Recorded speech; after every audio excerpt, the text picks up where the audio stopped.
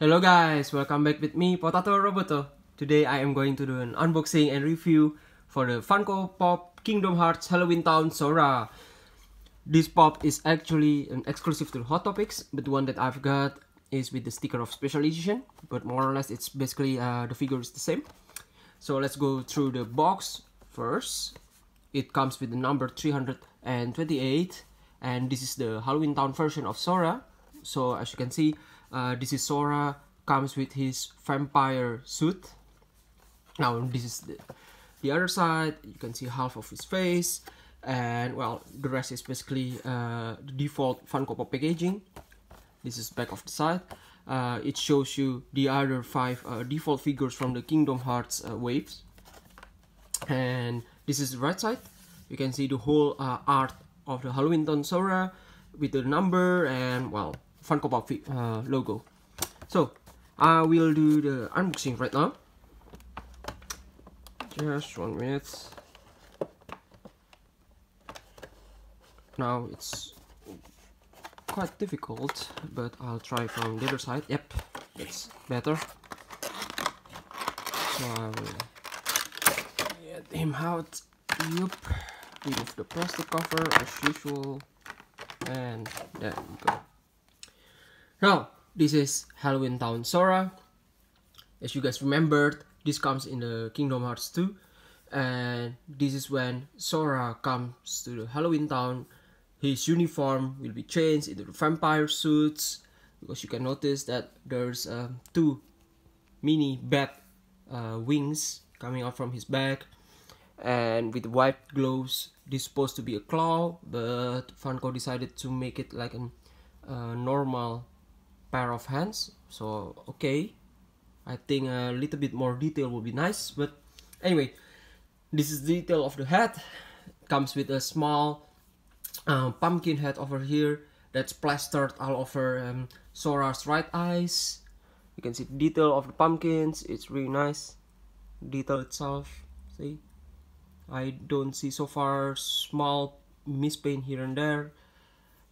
Nonetheless, it's really fine. With the eyes, a little darkened eyes. So his eyes are, his pupil is already dark, but comes with another dark eyelash, I think. So this is the side. See, Funko decided to put a small ears over here. That makes the fact that the ears just coming out from his hair. The other side also, oh, that's not really good, but it's on the side. So if you put the figure in the front, so you won't really notice it. Well, this is the back side of the hair. See, quite nice little detail made by Funko. You can see quite a few lines over here just to create the effect of a hairlines. This is the lower part of the hair, and this is the bat wings. See, it's in small, nice little wings. And about the glove itself is standard with an X plastered on top of his white gloves. This is for the torso. He wears a black coat.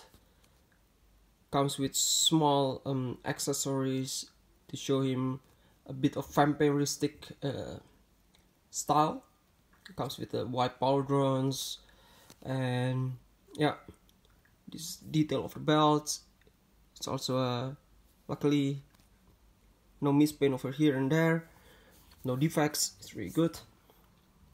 This is the lower part, shoes. See, comes with a little reddish leggings, I think. And this is the shoes. Nothing really exceptional. Lower part, but yeah, that's it. What's a bit disappointing is it doesn't come with his keyblade, because his keyblade is also a change according with the vampiristic style.